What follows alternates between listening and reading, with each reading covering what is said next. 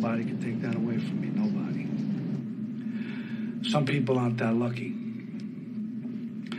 Like the one the Marlon Brando played in On the Waterfront, an up-and-comer who's now a down-and-outer. You remember that scene in the back of the car with his brother Charlie, a small-time racket guy, and it went something like this. It wasn't him, Charlie, it was you. You remember that night at the Garden, you came down my dressing room and you said, "Kid, this ain't your night. We're going for the price on Wilson." Remember that? This ain't your night. My night. I could have taken Wilson apart that night. So what happens? He gets a title shot outdoors in a ballpark, and what do I get? A one-way ticket to Palookaville. I was never no good after that night, Charlie. It was like a peak you reach, and then it's downhill. It was you, Charlie. You was my brother. You should have looked out for me a little bit.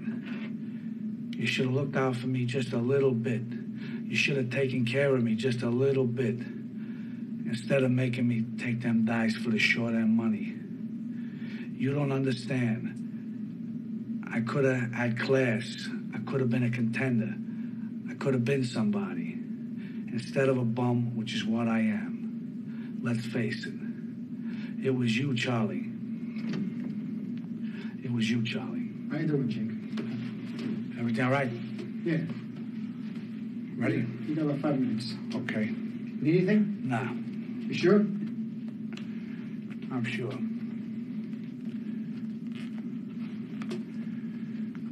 A lot of people out there. Yeah, it's crowded.